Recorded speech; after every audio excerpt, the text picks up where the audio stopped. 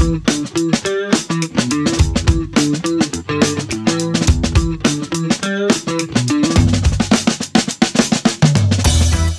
guest today is Brent Ozar. Brent, how are you, sir? Very good, sir. How about yourself? I'm doing great. I've been wanting to get you on my show for a long time, but you are a hard man to track down because you're all over the world. Every time I I look, you're move a somewhere else. lot. Yes, I love travel. The past couple of years have been tough, so I ended up moving to Iceland for a while just to be able to travel inside of that country. But now, now I'm down in Cabo San Lucas, Mexico, right by the ocean today. Beautiful. Is there It's any difference between gorgeous. Iceland and Cabo San Lucas? Just a little bit. Completely different wardrobe, that's for sure. Yeah. Different languages. Yeah, it's amazing. They both look like movie sets. It looks like something straight out of a movie, and I always want to be inspired visually wherever I go. Different regions of the Game of Thrones, probably. Exactly, exactly. Yes, saw tons of Game of Thrones locations when I was in Iceland, and it was just jaw dropping. The whole entire country looks like a movie set. Very cool. Now, you didn't change jobs as you were moving around the world, right? I did What is your not. No, job? I am a database performance consultant. I make Microsoft SQL Server go faster. So people call me when their databases are on fire. Oh my gosh, we're hitting some kind of performance wall. And then I try to make as few changes as possible in order to help them getting back to shipping features and adding things for their application rather than screwing around with the database. Almost everything that I do is emergencies, is kind of like an emergency room surgeon. So I can work from wherever. I just, as long as I have a fast internet connection. And it happens that we have fiber internet here in Cabo. I had fiber internet through most of Iceland. So that's basically how I choose my destinations. Do they have really fast fiber internet and really epic scenery? So yes. You have to be around when somebody says, shoot, get Brent. Yes. This thing is It's never disaster. No one ever plans their emergencies in advance. It's always, oh my God. And people hold off, it's like the medical thing. Everybody holds off going to the doctor until it's way too late. And then they're like, hey, I'm bleeding from all these places. Can you do something about this? No one plans Uh, ahead. No, so by profession, I'm a software developer, so I work with databases a lot, but I'm not really a database guy. At least I haven't been since Yeah, my yeah. Fox Pro days, which was a long Oof, time yeah. ago. Wow, yes, yes. How important are databases to software developers? I like using the term persistence layer because it's whenever you're working in development, you want a place to store stuff and you Mhm. want to make sure that it's there and that it's quickly accessible whenever you need it. It's usually not something when you're a developer that you want to make your career out of. You really want to make the front end app. You want to make something that people can put their hands on, can click around in. And so the database is almost like an afterthought. And I think that for a lot of us is great that the databases are so reliable these days that for a lot of people they can be an afterthought. I love that people don't can go a really long ways without doing extensive architecture, without thinking too deeply. You can just throw stuff into a database and go a really long way because databases aren't so new anymore. But that's why people hit walls is they go really long ways and then they go, wait a minute, I can't pull things out quickly or enough. Or your application goes viral, all of a sudden everybody wants to use it. And Mhm. the database backend, just the way that you designed it or the way that you built it is just not able to keep up with your extensive number of customers, which is a great problem to have. Right. Now, if I'm a software developer, I'm building an application, and I know I need to persist data somewhere. How do I know which database to choose? There's so many out there. Number one by far is pick the database that you've already got some experience with. My goal as a database person, of course, you would think I make my living on the Microsoft database stack. I think it's wonderful, but pick the database that you've already got experience in. Because if you go learning a new database every week, you're going to screw it up. You're going to screw up basic implementation decisions. Whereas the more that you're used to something, you can use the same database that you've always used.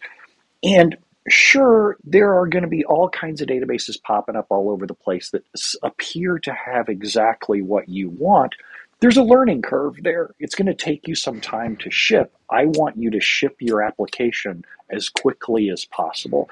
And the more experience that you get with the same database, I don't care which one it is. There are tons of databases out there. I don't. I use, of course, Microsoft SQL Server and Azure Mm. SQL DB. I don't care if you use MySQL, Postgres, SQLite. As long as you pick one and stick with it for a while, that's the place to start with. Mm. What about my architecture? If I'm, is that a factor in how I design my database, select my database, design my queries?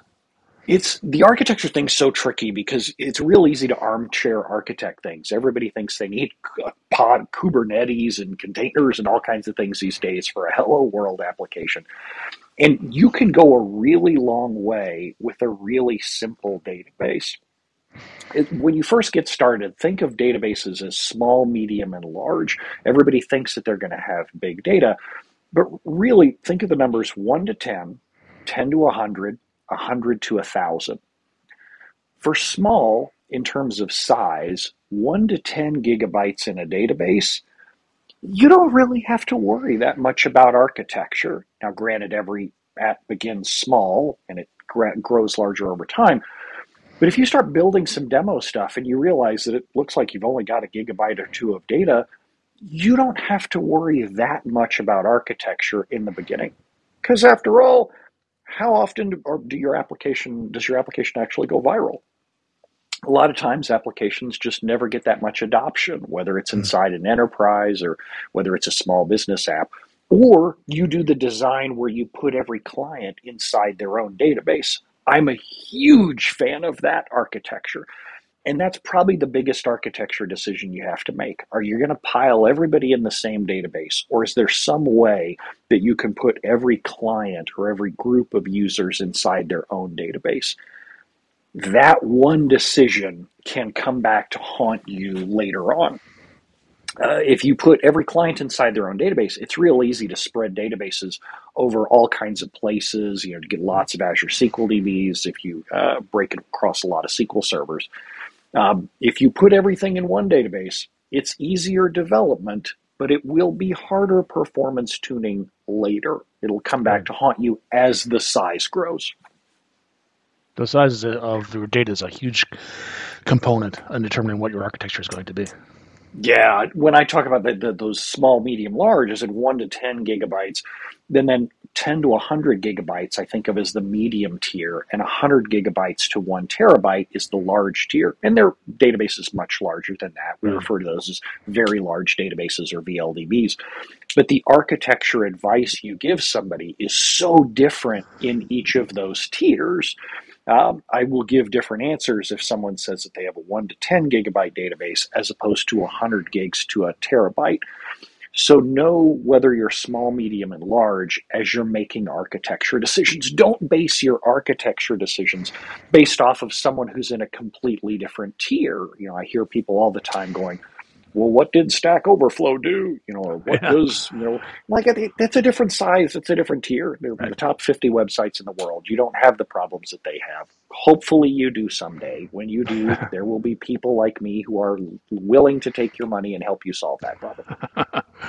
I know you were mentioning you're a SQL Server guy, and then you Yep. started talking about some of the other databases. And I couldn't help notice that you were mostly listing relational databases like SQL Server. Is that Yes. are relational databases the best? Oh man, I almost think of them as expensive sports cars.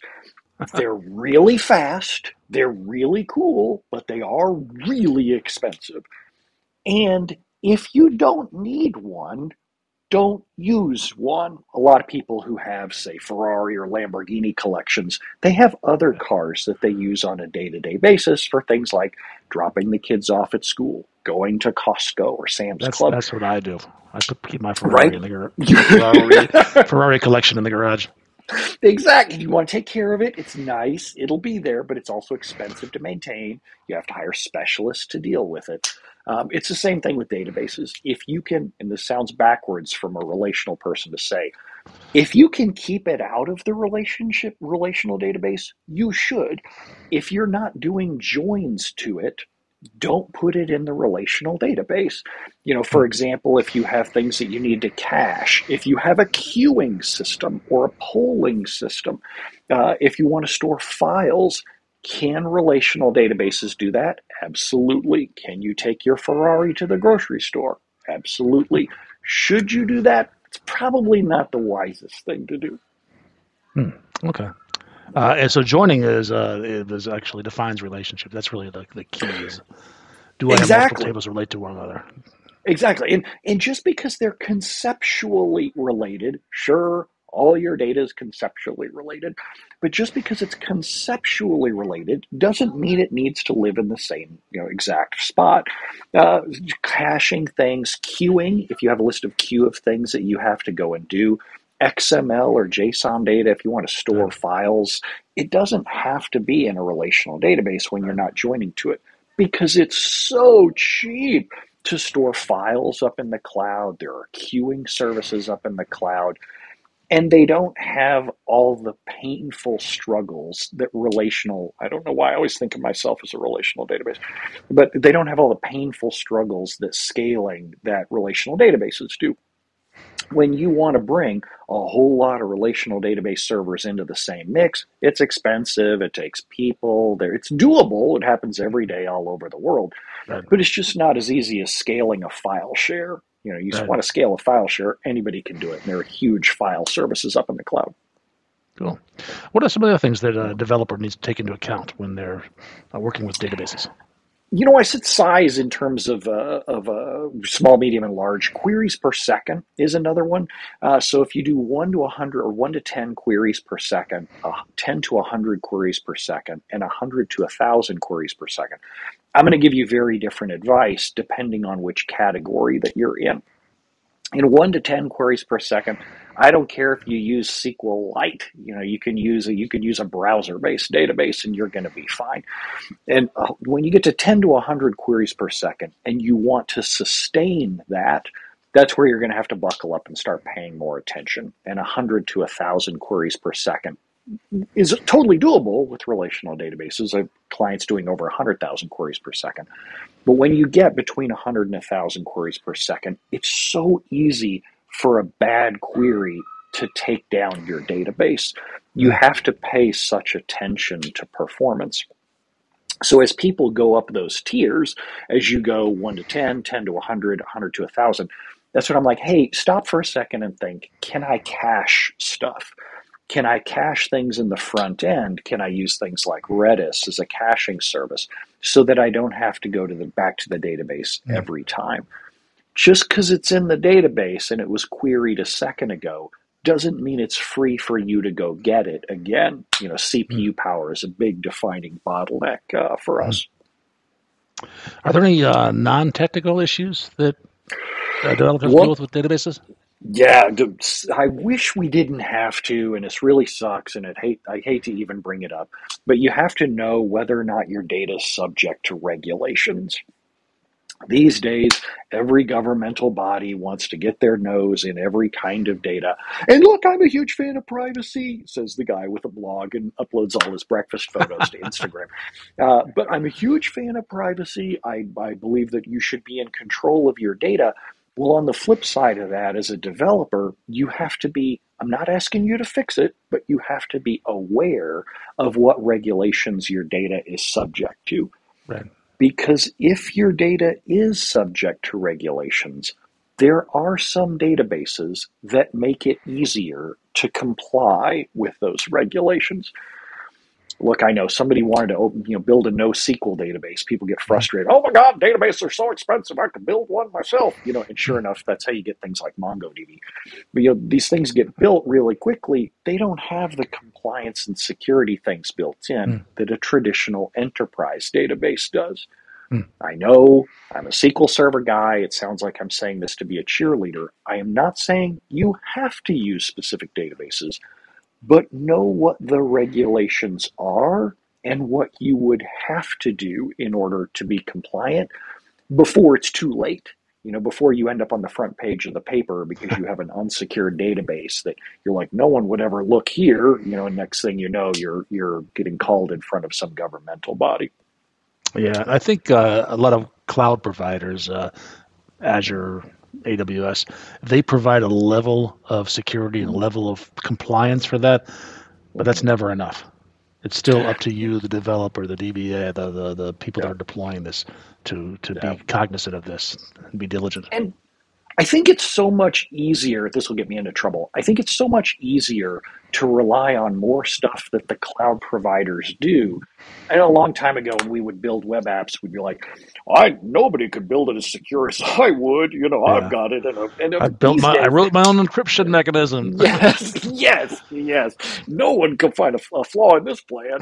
And I look, I'm like, you don't have anywhere near the level of resources that the big companies do. Sure. The more crutches that you can lean on for the stuff that doesn't really make you money, at the end of the day, encryption doesn't make you money. Secure file storage doesn't make you money. It will cost you money if you screw it up. Why not lean on something robust that somebody else has already built? And that's why I also believe that in this day and age, in the year 2022, when you're picking a database, the default should be a database someone else manages. Now I'm not pitching my services, I don't do that, but a database where someone else manages things like patching for you, because keeping stuff like patching up to date is a giant pain in the rear. And it doesn't directly make you money. This is stuff usually totally unrelated to your actual business. Yeah. I'm probably the best example of that. I am a database person. I've been a database administrator for over 2 decades now. But when I build applications, I do not build my own database servers. I use hosted databases up in the cloud. Because I don't want to be on call when this stuff breaks. I don't want to do patching on Saturday night. I want to be right back there at the pool bar drinking margaritas, getting hammered out of my mind. I want to be there with you. Yeah, right. Especially now with the snow in Chicago, right? Yes. Sure. No, it's actually just as sunny here. It's like 85 degrees here in February in Chicago. Of course, yes. Freak sunshine came through and rolled through everything. Yeah. I may have made up part of that story. So my last question, it's been 2 decades you've been doing this, working with databases. Are you having fun? Oh my gosh, I love databases so much. I got my start as a developer back in the late 1990s, and I suck at learning languages. I suck at learning. I say this in Mexico. I know maybe 200 words of Spanish. I can't get by on the street if anybody asks me something tricky. I know enough to get myself into trouble. Learning languages is hard. Learning frameworks is hard. Databases are a phenomenal career. If you're a developer and you're like, I kind of find that I'm enjoying this stuff, getting data from point A to point B, rendering data in a way that's intuitive to people, finding insights in data, or just making databases go faster was the thing that I fell in love with. If you like that, it's a phenomenal career. There are tons of careers around data. If you're doing development, don't just think that I have to do front-end stuff or I have to do infrastructure. There are so many careers around data. Keep pulling strings about what you love in data, and there's probably a career doing just that one part. When I got started doing development, I would never imagine that there were entire careers where you could just make databases go faster. And now that's all I do, and I just utterly adore it. It's incredible. And you're writing about it, and you're speaking about this. What's your blog? BrentOzar.com, BrentOzar.com. I give away open source scripts, tons of YouTube videos, got an active YouTube channel, all kind. GitHub, you can check me over on GitHub as well. We've got a huge library of open source scripts. So I'm all about anything that I can do to head off emergencies before you have to hire me. Right. Are you doing any speaking? I am. I'm going to SQL Bits this month. I fly over this month, and the SQL Bits is in March. And then the PASS Summit in November, I believe, in Seattle. I'm super excited to have real-world things, or in-person things happening. Yeah. Real world's the wrong term. I am as well. Yeah. I went to the Code Mash a few weeks ago. It was a lot of fun. It was great to see people and reconnect. Nothing's better than that light that you see in people's eyes when you see each other and you're like, oh, hey, that's magical. Pixels only get you so far. Especially after this long layoff of isolation. Yes. Well, Brent, it's always a pleasure to talk to you. Thank you so much for your time. David. And you just try to stay warm. I'll struggle through. Yes. Thanks, man.